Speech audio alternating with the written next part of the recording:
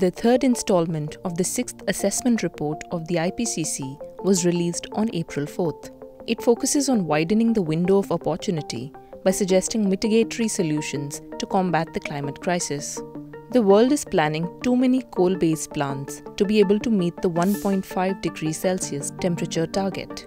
The third installment of the IPCC report has made it clear that while we cannot rule out technologies such as carbon capture and storage, the only effective way to meet the 1.5 degree target is to phase out fossil fuels and make the economy dependent on renewable energy.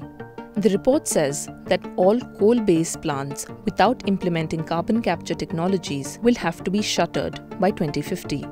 Apart from having 10% of the world's capacity of coal plants, 211 gigawatts, another 31 gigawatts are being constructed and 24 are in pre-construction phases in India. None of these have carbon capture technologies. However, according to the report, since generating electricity from new wind and solar plants is a lot cheaper, adding CCS technologies to new coal plants will not only increase cost of electricity but also water consumption by 150%.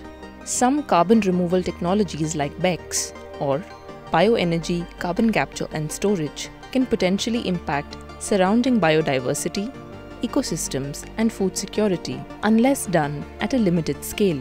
The report offers a plethora of mitigatory solutions like solar energy, wind energy, electrification of urban systems, urban green infrastructure, energy efficiency, improved forest and crop or grassland management, and reduced food waste and loss, which is increasingly becoming cost-effective.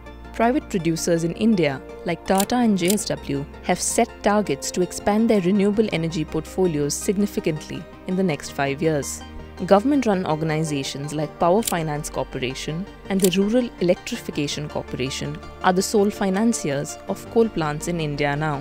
This could be seen as a ray of hope because since 2010, the cost of low-emission technologies like solar, wind, and lithium-ion batteries has fallen by 85%, 55%, and 85% respectively. Solar power's usage has increased by 10 times, while EV usage has increased 100 times. But the next few years are going to be crucial because the world will have to reduce annual CO2 emissions by 48% by 2030 to reach net zero emissions by 2050.